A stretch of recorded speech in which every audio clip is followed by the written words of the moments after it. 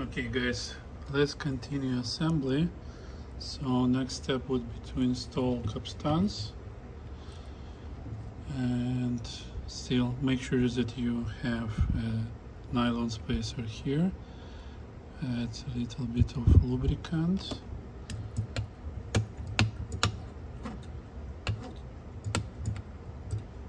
Comparing to 555 ESG I just did recently, as this guy has one lapis bearing. This is a good thing, so it should be more stable over time. Okay, now the second. Again, make sure that you have nylon spacer. And put him back. Like that. You see how long it rotates? This means that friction is minimal.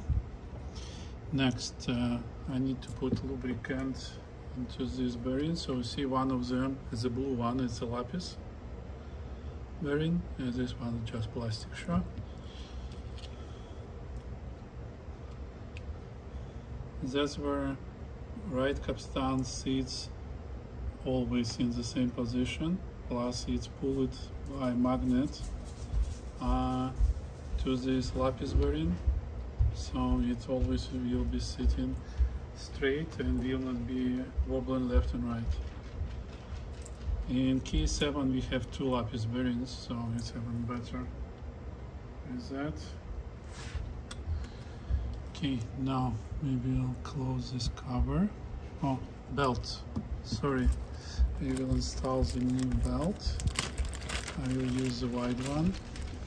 I like them pretty much. They are of a good quality and produce a very low wow and flutter. Okay, it sits in position. Now we can close it like that and install the screws.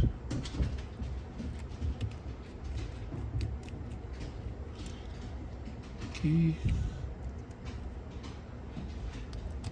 two. I'm not timing them fully because there is no like centered position, so we need to install all screws before tying them up. So the last one will hold the wires. Don't tie this one too tight because I have made a couple decks when this screw was over tight and it would not hold any longer. Just good enough. Okay, installing the connectors back here and here. Okay, we're done with this part. Now both capstans are rolling free and long, you see. Next part, you have to clean up oil from the top part of the capstans. I will use a cotton swab with isopropyl to clean it up. But before, I will probably use our spacers. So the larger one goes to the left side. No, to the right side.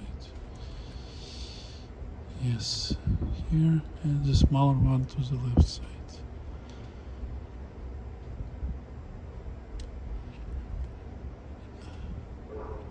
Okay, done. Now I will clean with isopropyl by rotating capstans, because we don't like our new pinch rollers to be exposed to any oil.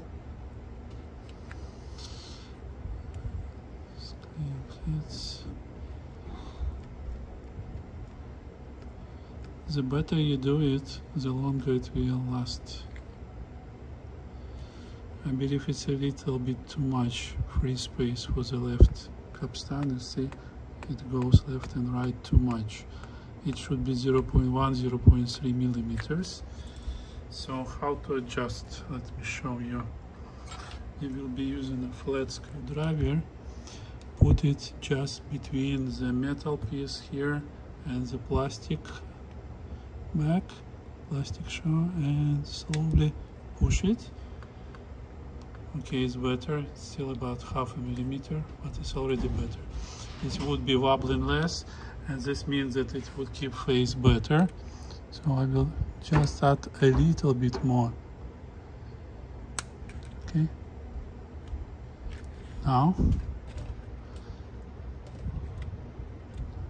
Now it's a little bit too tight. Let me push it back just a little bit.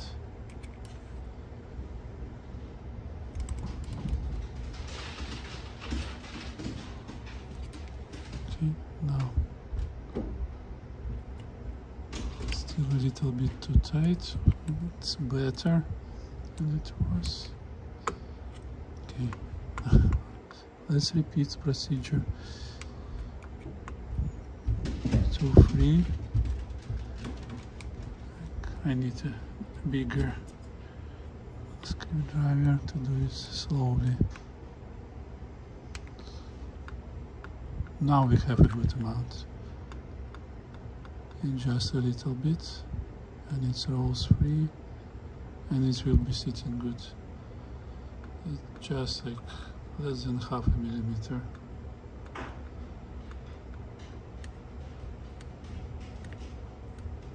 And now it rolls very well.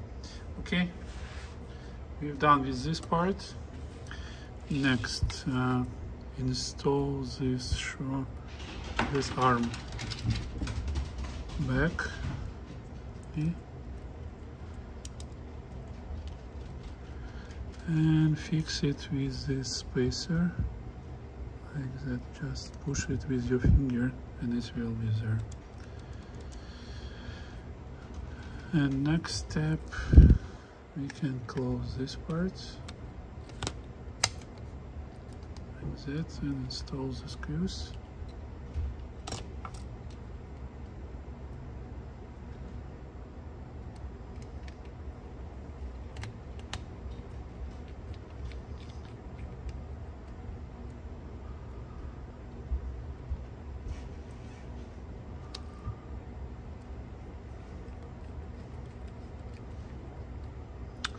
Now we need to install this wire properly, so there is a hole underneath here. That's how I learned it, that this wire, this transport has been disassembled before me, so now it's installed properly. So that's the way it goes through this hole here. Next step, I will be replacing pinch rollers, both of them. To replace this one, we need to disassemble this and remove the guide to not break it when we will be replacing pinch roller. I've seen some guys did broke it and it was like unpleasant. Okay, now I will replace this pinch roller. This one goes much easier. Use just flat screwdriver, put it in and pop it up from below. That's it. Then remove this shaft. Let me get new pinch rollers.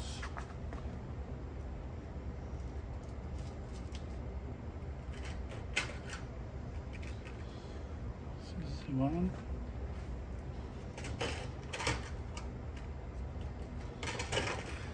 This is the other.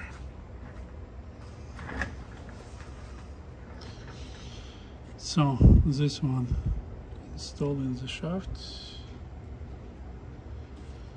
and just pop it in like that. Done. See, rotates free. Then just put it on. Oh, we forget to lubricate these two shafts here. I forget, not we, sorry. So let me do that.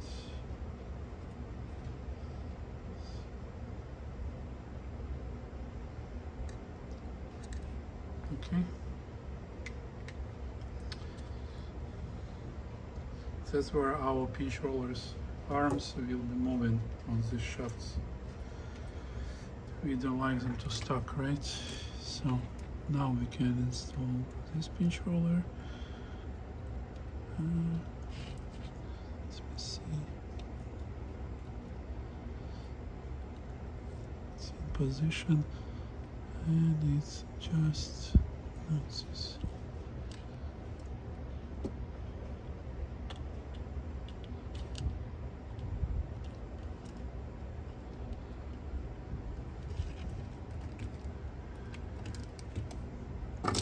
Here we go. With this pin, just use your finger and this plastic ring will get on. Okay, we have one. Now let me replace, remove the shaft from this one. It will take a minute. I will get back to you. I need to use a vise to do this carefully.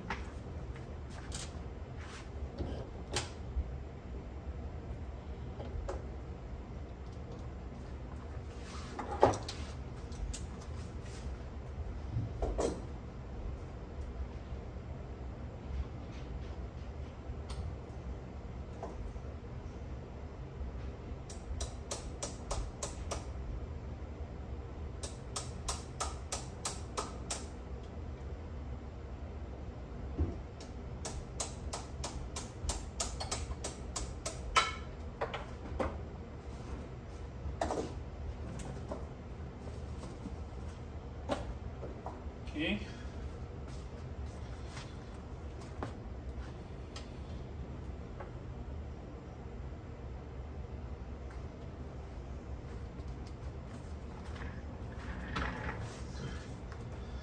So I'm just using a vise and a very thin screwdriver to push it to the side.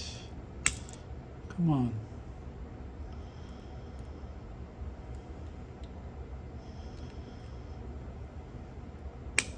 This holds too tight for some reason.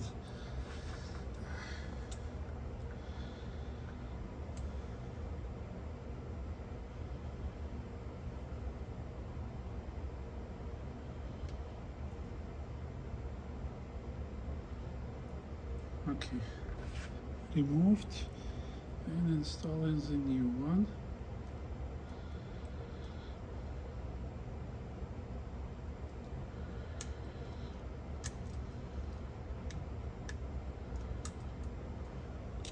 Okay, done. Install it, rolls free, not much, free ride, good. Now installing the guide back.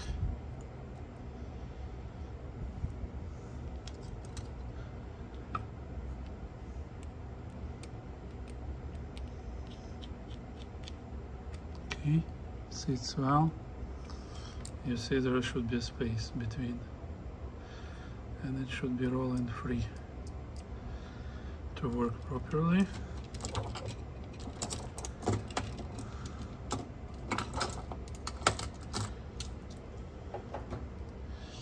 Now assembling it back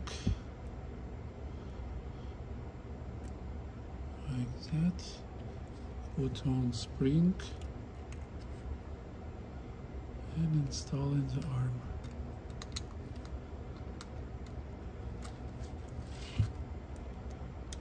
And it should go in on the spring and installing the nut.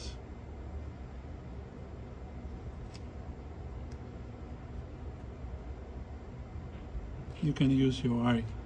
I would like to see that the guide looks straight on the rice head.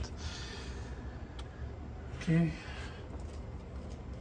Next step, I will use a guide anyway to do it properly.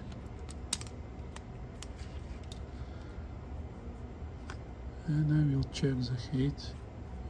See, it's too high.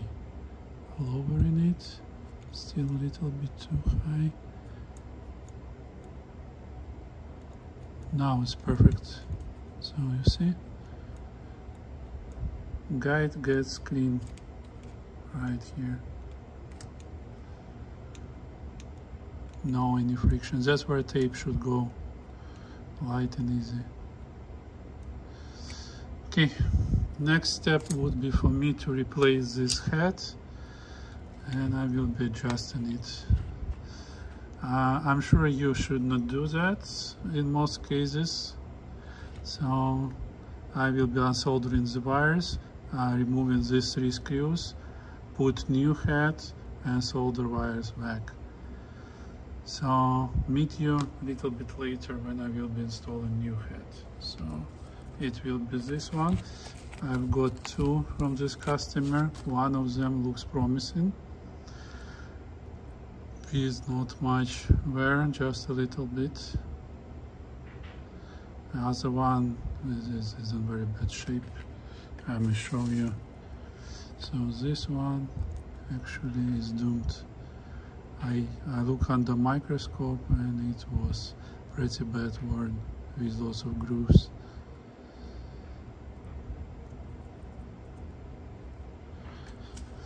Okay, let me do that and I meet you in the next part.